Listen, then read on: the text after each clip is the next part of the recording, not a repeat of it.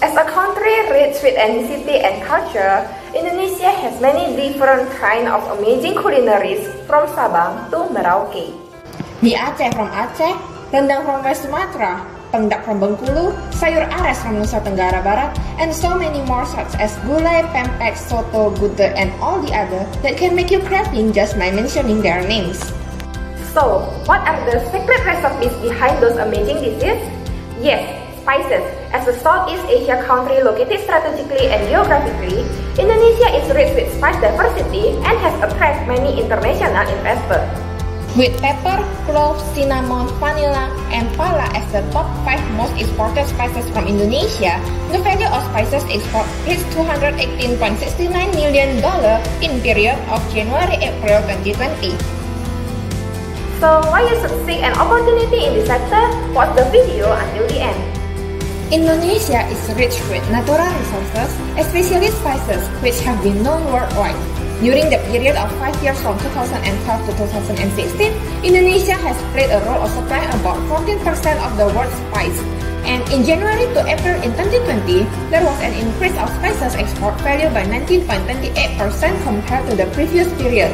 In 2019, Indonesia itself exported about 318,140.3 tons of spices to many big countries, including the United States of America, China, Singapore, and many other countries, which show that the demand in this sector never goes down. Obtaining the title as Asian fourth largest spices producer, Indonesian spices are renowned for its unique flavor and good quality that caught the eyes of the investors. Careful steps are highly utilized in processing the spices to ensure the best quality to be marketed. Each raw spice is selected and categorized, which in the next step will be cleaned. Later on, it will be processed based on the needs of the market using the determined technology. As the economy of Indonesia grows, the government starts to strategize the development of human resources through the improvement of the education system and aiming to bring the better state of innovation in the country. This will unlock the potential of Indonesia in terms of spices processing technology in the future. So, what makes Indonesia different then? Well, Indonesia is committed to supporting the local firms in the country.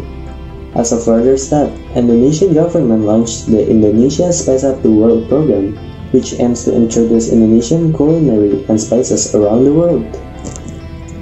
Through the collaboration with the business service sector, the government will support the globalization of the SMEs in order to unlock profitable potential.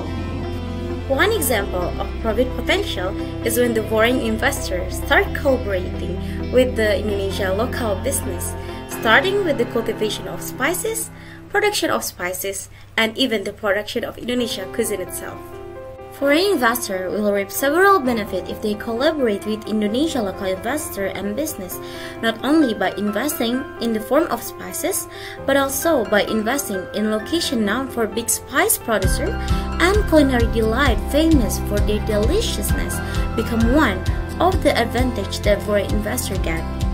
There are several ways for foreign investors and Indonesia local businesses to collaborate in order to promote spices and culinary pleasures into the Indonesia and international market, one of which is FDI or Foreign Direct Investment. When an investor in the scope of a country's economy takes an interest in the company in the scope of Indonesia economy. Given the political desire in increasing domestic production, FDI should be considered as another way in which economic openness can improve the affordability and quality of spices. FDI can also help in improving Indonesia's horticulture sector and increase access to high-quality food for Indonesia. In line with the government's efforts to gain investment, policy deregulation was carried out with the aim of making the horticulture sector more attractive to investors. Law of Number 11, year 2020, stated regarding omnibus law that set wider deregulation of the horticulture sector. One of the significant changes in this law is the abolition of the 30% limit on foreign ownership in horticultural businesses, which has the potential to make investment in the sector become more attractive. To sum up everything that has been stated before, Indonesia's Spice Up the World campaign will surely offer very great opportunities, and we are really delighted to ask investors to invest in Indonesia's spices.